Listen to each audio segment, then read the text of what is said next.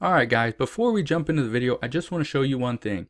I've been putting out between 5 and 12 videos a week, so if you don't want to miss any videos, make sure you click that subscribe button, make sure you click that little bell, and then send me all notifications. That's all you gotta do, and then you'll see all the videos that I release. Hey guys, what's going on? Adam Snyder here with the Homemade Entrepreneur. So in today's video, I want to give you the 5 best things that you can do in your free time. These are things that I highly recommend that you do when you're bored. Now, before I get into the 5 best things to do in your free time, I just want to explain to you why I want to shoot this video. We live in a world now that so many things are done for us. So many things are done faster. We can skip lines. We can get food delivered to us in 30 minutes or less. We can do grocery shopping online. And if that's not enough, we can skip commercials. We can use Netflix and Hulu. We do not have to watch a commercial ever again in our entire life. So what that tells us is that we should have more time. If we have more time, we should be more efficient. We should get more stuff done in the same 24 hours that we have, but we don't. Why is that? Most people spend a lot of their time sitting in front of the TV, sitting in front of the computer, pulling out their phone and checking Facebook and Instagram and seeing what their friends are doing. What your friends and your family are doing does not impact you at all. What you need to understand is you can be more efficient, you can be more successful, you can make more money, but you need to decide what you want to do. So these 5 things are the things that I recommend you do in your free time. So let's get started. Number 1, exercise. You hear this all the time, but do we exercise on a daily basis? No, we don't. Why is that? Because we think there's something else that's more important. Whether it's a TV show we need to watch, whether it's we have to go to this family member's birthday party, or we need to clean the car, whatever it is. You are putting exercise off. But by putting off your exercise, by gaining weight, you're actually losing your energy. By losing your energy, you're getting less done. I know it sounds a little counterintuitive, but by spending more time at the gym, more time actually exercising, you will actually have more time to do what you want, when you want to do it, and you will have the energy to back yourself. So if you're not exercising, I highly recommend you get started with that right now. The second thing is to focus on your passion. What are you passionate about? What do you like to do? And the reason I say this is because I like to work, I like to do certain things with my friends and family as well, but I always go back to my passion. What is my passion? I like sports, I like being outdoors, I like to travel, things like that. That's what motivates me, but at the same time, that's what you should be doing. Let's say your passion is football. You just like to get out there and throw the football with friends and family, your kids. Maybe you like to watch football. If that's what you like to do, do it. I'm not saying you need to be 100% efficient at doing whatever you need to do, but if what you like to do is sit down and watch TV, watch a football game or two, do it. You need to utilize your free time to do what you want to do with it. I'm not saying you need to give up all the stuff that you like just to have, be more efficient during your free time, but what you need to do is utilize your free time better. So if your passion is to paint or to color or to do, crochet something or make a sweater, do it. You need to have that mix of what's fun, your business, what's paying the bills.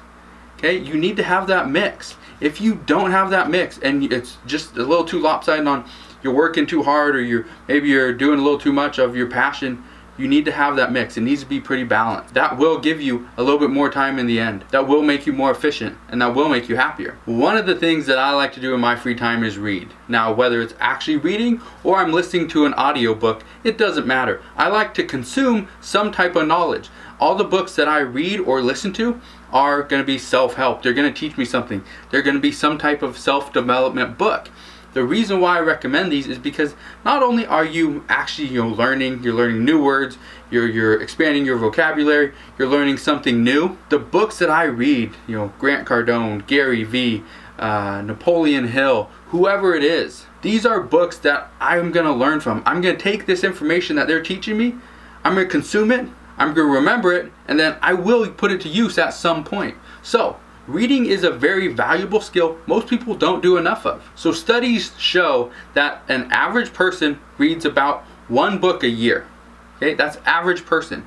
A millionaire reads every single night. It doesn't matter what they read, whether it's a book, it's a magazine, it's the Wall Street Journal, it's a TV guide, it doesn't matter. They will read. Why? Because they know the value behind it. So if you want to be more efficient, you want to be more effective and more successful, you should read. Number 4 is to clean.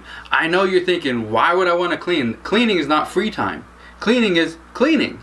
No, cleaning can be free time. Let me explain. So what most people do is they come home from grocery shopping and they take all their groceries and throw it on the kitchen table or throw it on the counter.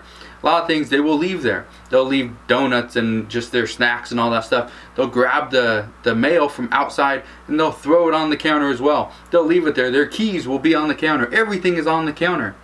What you need to do is clean that counter. You don't want it to be messy. You don't want it to be unorganized.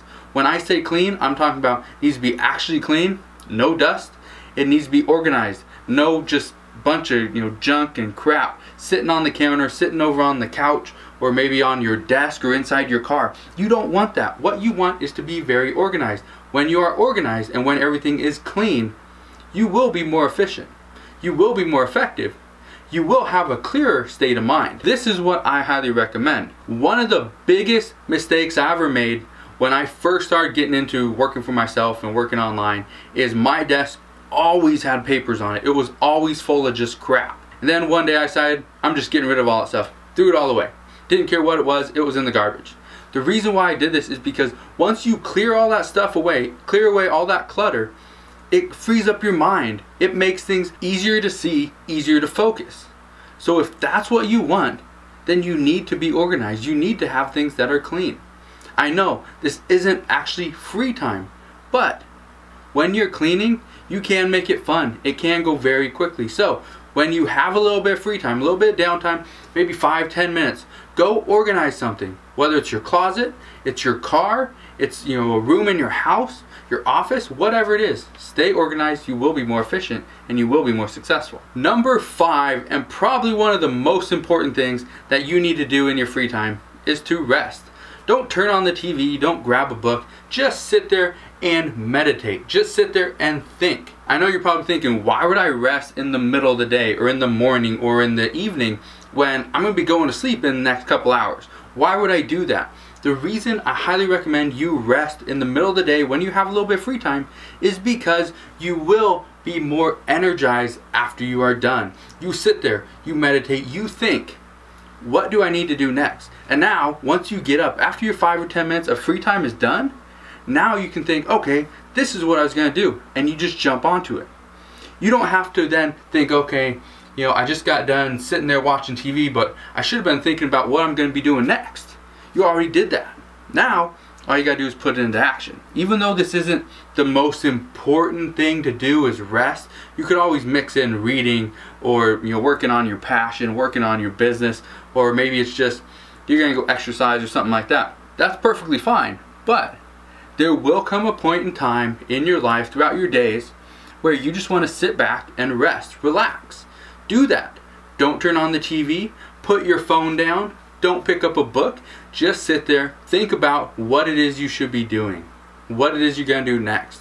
Have a clear vision of that, because once you have a clearer and clearer vision of what you need to do next, it will become much easier to actually accomplish. So that is my list of the 5 best things to do in your free time and what I highly recommend you do when you're bored. If you guys have any questions or you want to add to this list, please put them in the comment section below. I'd be more than happy to read them. I'd love to hear exactly what you have to say.